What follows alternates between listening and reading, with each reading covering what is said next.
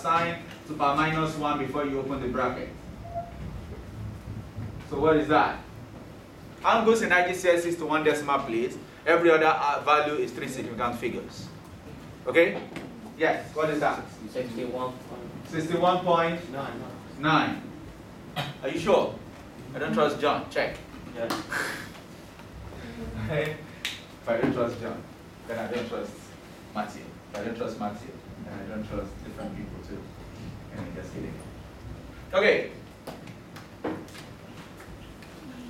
Or let's use cosine and see what happens. Ready? So cos. Anna, complete this for me. First thing I expect you to write. A over H. Everybody must remember the acronym. What is the acronym? SOHCAHTOA. So you write that. SOHCAHTOA. Okay? So S-O-H. Ka C-A-H. Toa T-O-A. And that's how you write this down. Understand? So let's substitute. Substitute for me. Quickly. Cos alpha equals 8 over 17. good. For you? Yes? Alpha equals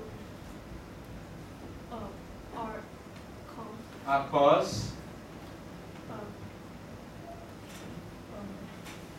8 bracket. 8 over 17. Alright, guys, put that in the calculator. Tell us what it is.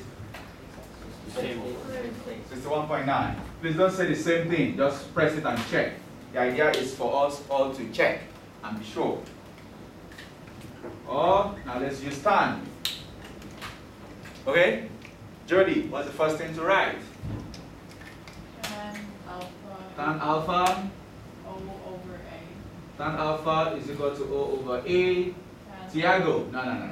Calm down, please. There's no extra food for saying extra work. I know that's the motivation, Jody. There's no extra food. Tiago, next. Alpha? I'm talking to Tiago, not someone on this side, because I heard someone on this side. Yes, sir. Tan alpha Yes, sir. equals 15 over 17. Is that correct? Class, is that correct? No. 15 over 8. 15 over 8. Mr. Tiago, look at the board very well. Jenny, my new friend. What's next? Alpha. Upturn. Thank you. Good. That's the first time Jenny is speaking in my class. Let's check the time so we can remember this day in history. Okay, just put that in the calculator. What do you get? 61.9. So this tells you, either way, you still get your results. Okay? Now, let's look at this Matthew problem. I don't know what Matthew is doing with the ladder, but this is what happens. Sorry, Mr. Matthew.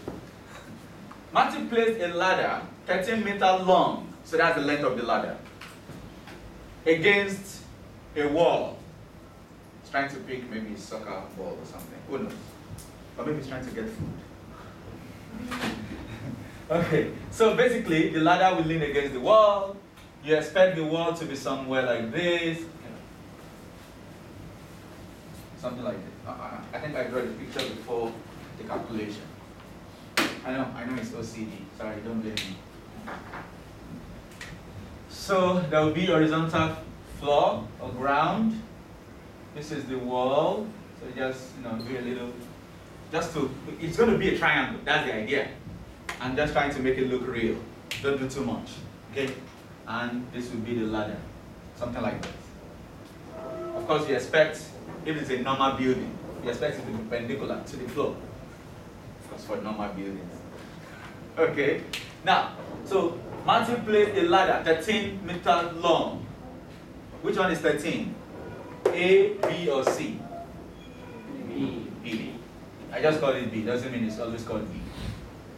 Okay? If the foot of the ladder is 5 meters from the wall, is it A or B? A. A. So this is 5. Okay? The question says, what is the angle between the ladder and the floor? Is it A or B? A. So this one. So the angle is unknown. You can call that theta. See, that's another SOHCAHTOA problem. Alright? SOHCAHTOA problem. So, what trig ratio do we use here? Think before you talk, be sure. Cosine. Cosine, are you sure? Yeah. It's cosine, of course, because this will be the opposite, right? Let's label. The opposite is this one, right? The hypotenuse is this, and the adjacent is this. So basically, you are dealing with A and H. Understand? So which means cos theta is equal to A over H, just like we have done. Cos theta is equal to 5 over 13. Paris, what do I do next? Quickly.